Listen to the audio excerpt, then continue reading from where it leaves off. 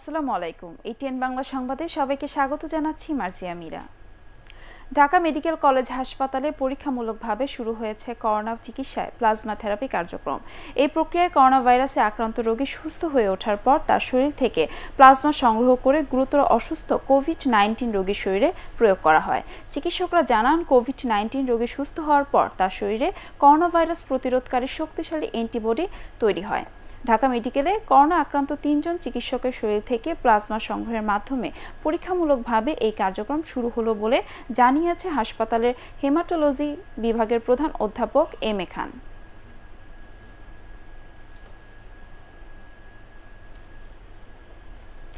দর্শক, এই মুহূর্তে রাজধানীর যাত্রাবাড়িতে আছেন আমাদের সহকর্মী আপেল মাহমুদ। আমরা চলে যাচ্ছি তার কাছে।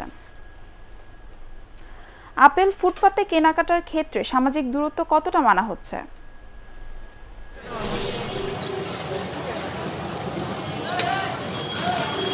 আসলে আমি যেখানে আছি এখানে একসঙ্গে বলতে গেলে দুইটি চিত্র।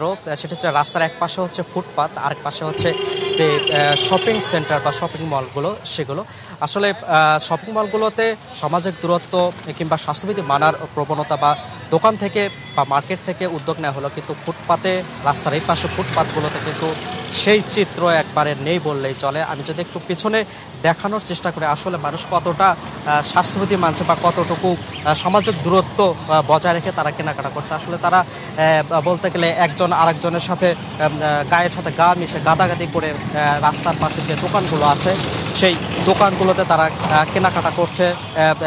এই দোকানগুলো থেকে যে স্বাস্থ্যবিধি মানার যে কথা সেটাও কিন্তু ক্রেতাদের ওইভাবে বলা হচ্ছে না, কিংবা হ্যান্ড স্যানিটাইজার যেটি ব্যবহার করতে বলার কথা বা দোকান থেকে দিয়ে তারপরে কেনাকাটা বা পণ্য কেনা করার কথা সেটাও কিন্তু দোকান থেকে করা হচ্ছে না বা বলা হচ্ছে না। আবার যারা কিনতে আসছেন ক্রেতারা, তাদের মধ্যেও কিন্তু এক ধরনের অসচেতনতা দেখা দিচ্ছে। তারা কিন্তু কোনো ধরনের সামাজিক দূরত্ব না মেনে তারা কেনাকাটা করছেন।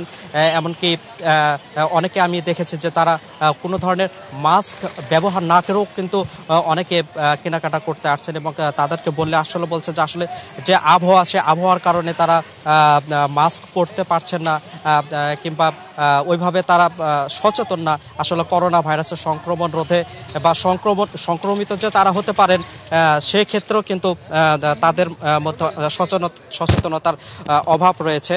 এবং সর্বশেষ আরেকটি বিষয়টা জানি যে ফুটপাতে কিন্তু আবার কিছু কিছু দোকান আছে যেগুলোতে কিন্তু মানুষকে সচেতন করার চেষ্টা করছেন যেন সবাই সেই স্বাস্থ্যবিধি মেনেই কেনাকাটা করেন।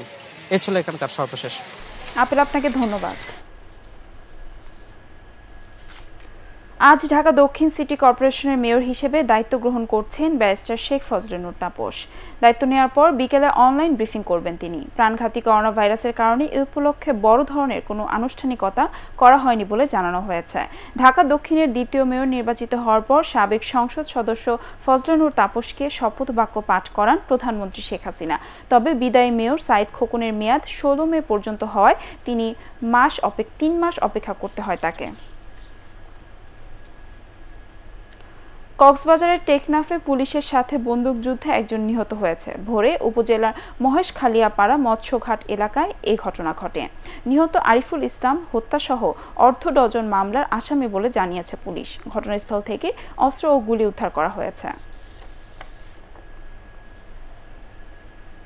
করোনা ভাইরাসে বিশ্বজুড়ে আক্রান্ত হয়েছে 45,43,000-এর বেশি মানুষ, আর মারা গেছে 3,07,696 জন। মৃতের সংখ্যায় যুক্তরাষ্ট্রের পরেই আছে যুক্তরাজ্য। দেশটিতে মোট মৃতের সংখ্যা 34,078 জন। মৃত্যুর তালিকায় তৃতীয় স্থানে ইতালি। দেশটিতে এ পর্যন্ত মারা গেছে 31,610 জন। কানাডায় বিভিন্ন পেশায় চাকরিরতদের আগামী আগস্ট পর্যন্ত 75% করে বেতন দেওয়ার ঘোষণা দিয়েছে দেশটির সরকার। এছাড়া দেউলিয়া হয়ে যাওয়া ছোট ও মাঝারি ব্যবসা প্রতিষ্ঠানগুলো যেন বন্ধ না হয়ে যায় সে লক্ষ্যে বিশেষ প্রকল্প হাতে নিয়েছে কানাডা সরকার। এদিকে আক্রান্তের সংখ্যার দিক থেকে চীনকে ছাড়িয়ে গেল ভারত। সকালে দেশটির স্বাস্থ্য মন্ত্রণালয় জানিয়েছে ভারতে মোট 85,940 জন করোনায় আক্রান্ত হয়েছে।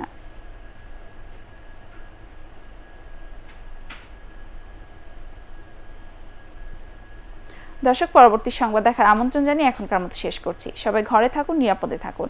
ATN বাংলা সংবাদ ইউটিউবে দেখতে ব্রাউজ করুন youtube/ATN Bangla News।